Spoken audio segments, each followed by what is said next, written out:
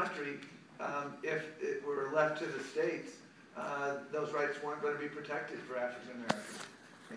And I think we're going to constantly have this tension across America, and that's why programs like the ones you're in are so important. And I hope you have that appreciation of history, because on many levels, as we see this intolerance directed at Muslims, as I said before, racial intolerance is not a new phenomenon, regrettably, in America.